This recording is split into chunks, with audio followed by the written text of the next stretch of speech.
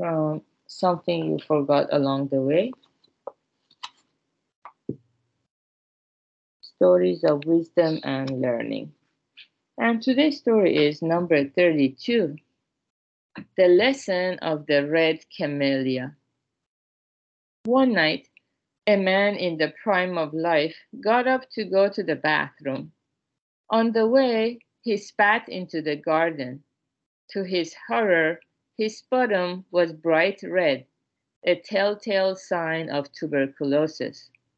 His legs turned to jelly and he sank to the floor. When the man didn't come back to bed, his wife grew concerned and went looking for him. She laid a hand on his forehead and found he had a raging fever. The household was soon in an uproar and they sent for a doctor. Meanwhile, the man told his wife what had happened and she went out to the garden to see for herself. She discovered that he'd spat onto the fallen petal of a scarlet camellia.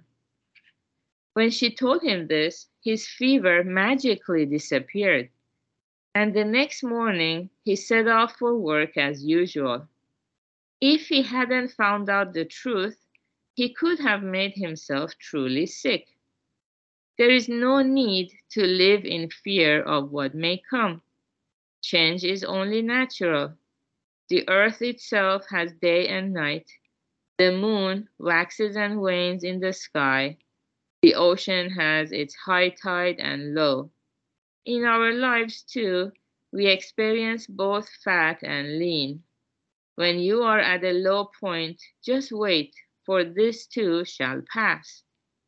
When you are at rock bottom, you are undergoing a test. Think of it as Buddha's way of training you so that in time he can give you something better than you have ever known. A hothouse flower does not smell so sweet as one exposed to wind and cold. Rain and sunshine are equally good. Anyone who cannot appreciate this is of little substance. It is essential to open the eyes of the soul.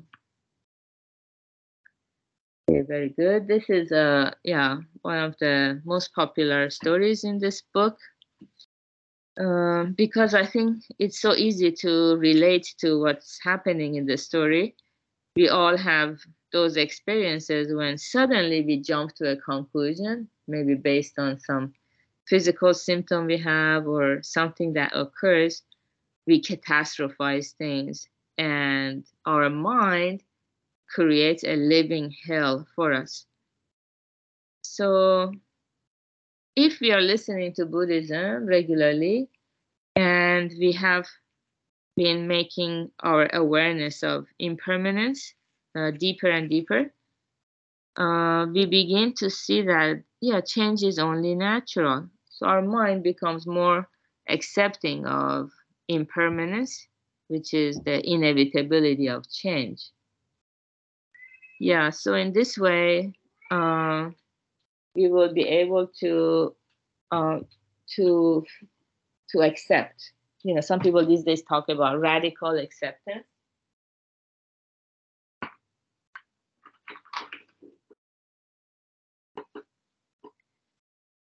So usually it's easy to accept, when things are good, we are, quick to accept them. But when things are bad, whatever is inconvenient for us, we want to reject them. So there is no consistency in our own mind. We need to be fair and yeah, like there is a joke. Oh, you know what? Everything is impermanent. This is the bad news.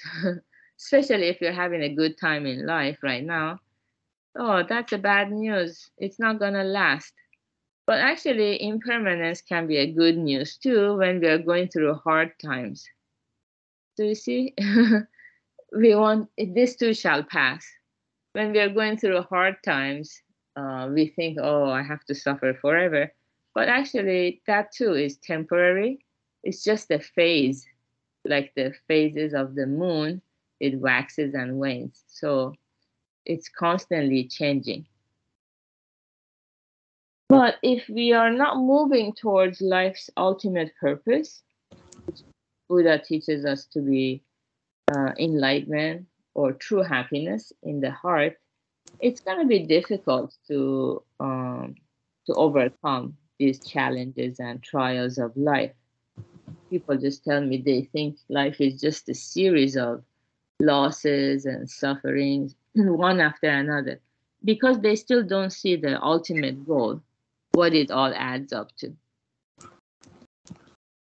And another thing I love about this story is about says a hothouse flower does not smell so sweet as one exposed to wind and cold. Yeah, hothouse flower is the one that is in a greenhouse. So they're all treated equally and they don't suffer the bitter cold of the winter. There is artificial, maybe temperature is kept at a certain number.